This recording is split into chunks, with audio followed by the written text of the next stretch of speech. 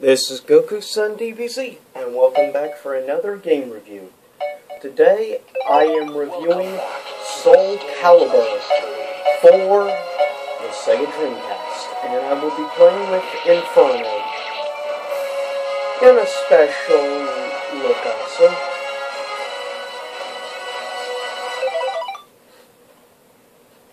So I'll have random different weapons, of course. And there's, of course, 8 normal basic stages, like most of your standard games from Namco Bandai now, of course. And of course, I'm playing Wang Sonyo, which I'm actually using his moves. I just love messing with people.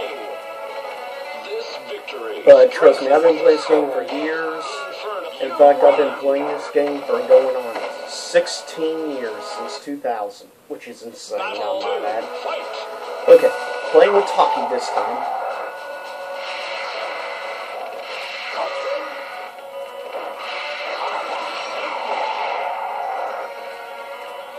Come on.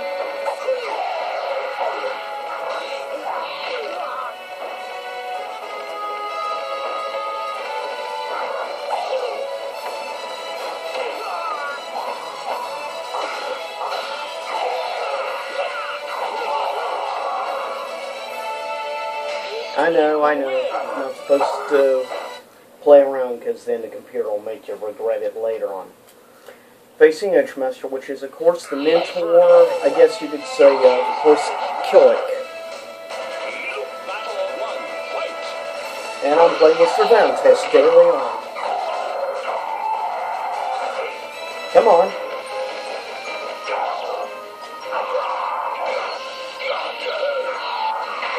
As you can tell, I know pretty much all the basic moves in this game. But what you expect when you've been playing this game for a decade and a half, you tend to get reasonably well with most of the moves. At least in the earlier games, it's easier to memorize because there's less moves.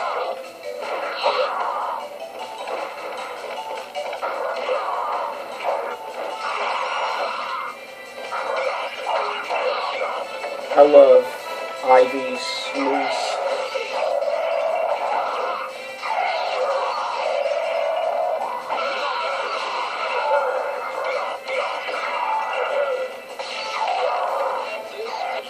But of course, this is the second installment in the franchise. The first was Soul Blade, or in Japan known as Soul Edge.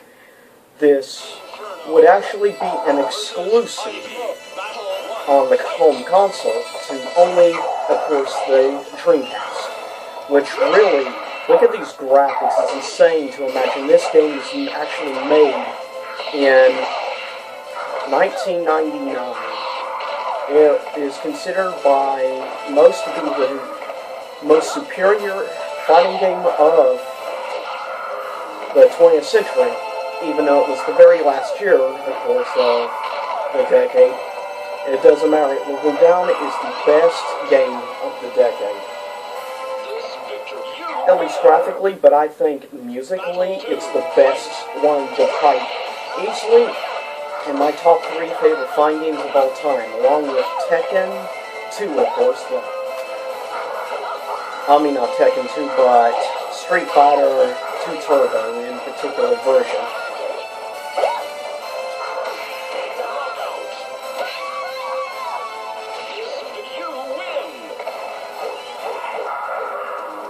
And that was Song Mina's moves I used. This time I'll be facing, of course, off Rock, which was actually in the first game. So was Inferno, but in the first game he was just called Soul Edge. And of course the main baddie was technically Cervantes de Leon. In this game it's actually Nightmare.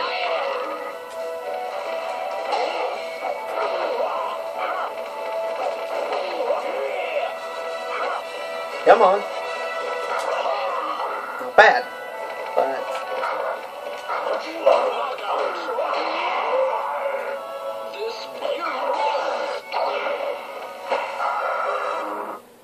But I will say I love that at least this game you can actually play as Inferno, which is awesome, because I love Inferno. And by the way, I'm using Solfeggio's moves, of course, this time.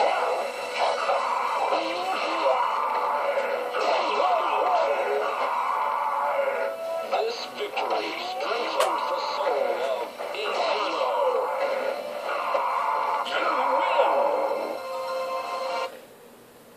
win! I just like the randomness of using Inferno, but of course there would be 4 more games in this franchise. Facing, of course, this time against Mitsurugi, the samurai,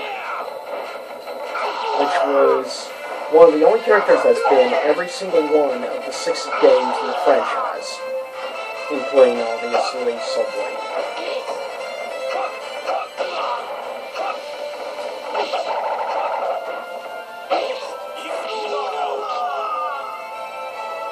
This victory strengthens the soul of Inferno.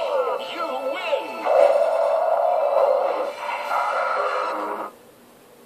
Battle 2. And you have to admire this game. Look at the beautiful backgrounds in it. It's amazing, really. And the music, as I said, is gorgeous. Easily, maybe my favorite fine game of all time in the music department. That's one thing I can see about most Namco games, is they've not really ever had a bad fine game in the music department.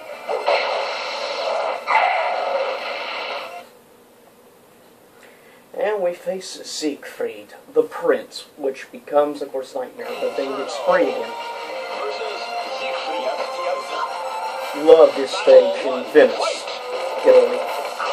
And by the way, if you're wanting to know, I'm using Lizard Man's techniques.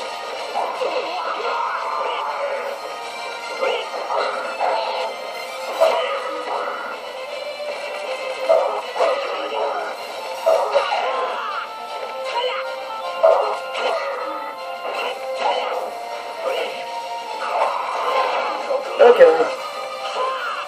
No more playing around. Come on.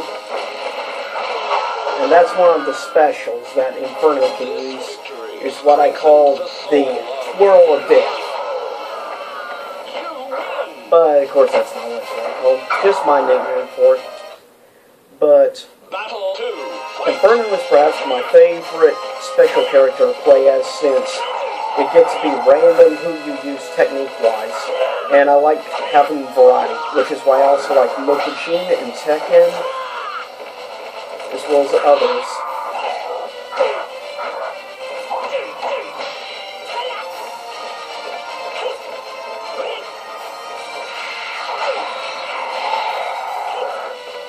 Come on. And that's another one of Inferno's specials. I call it the Ultra Power Bomb.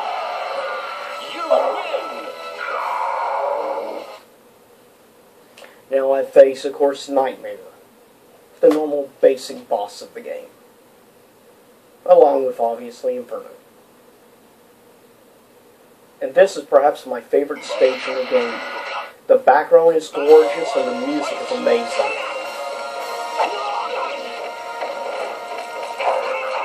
In the future, I may actually do a second playthrough with this game, just because I love this game so much.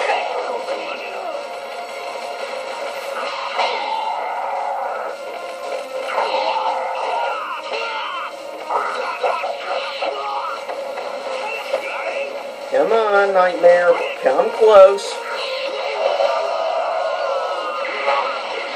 I know it's a cheap move to use, but I love using it. I love that technique.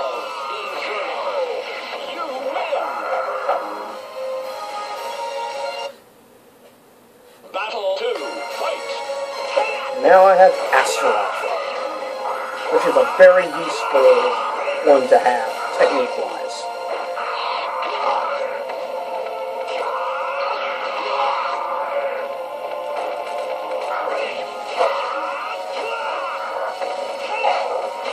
Okay, that's it. No more playing around now. Now I'm at it.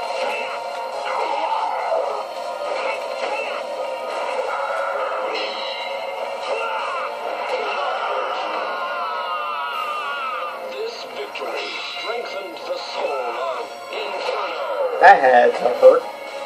You win. And now you see the summoning of traditional Inferno, which is actually pretty cool.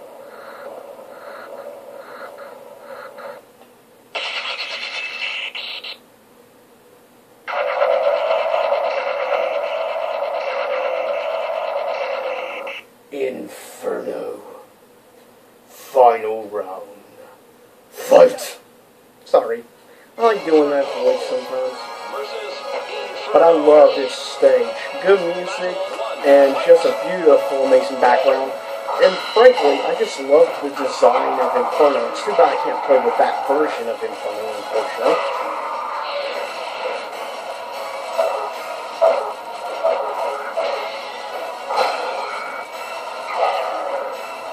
Come on.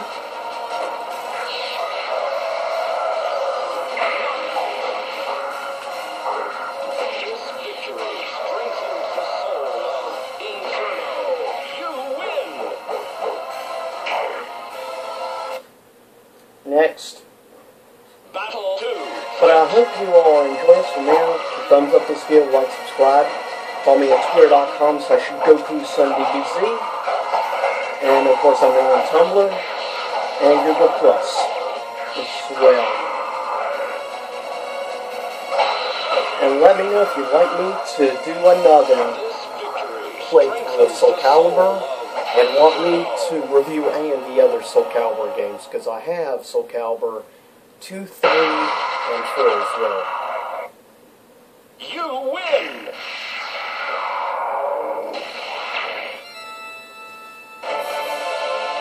And I love this ending. It's just beautiful. Great creepy music. The texting is awesome. It just so suits Inferno.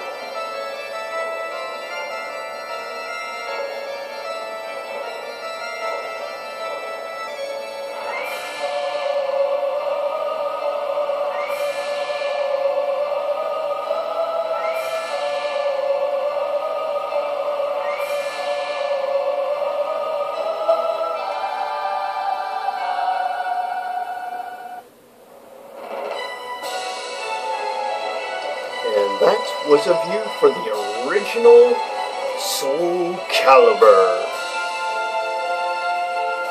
I'll see you next time. Same YouTube time, same YouTube channel.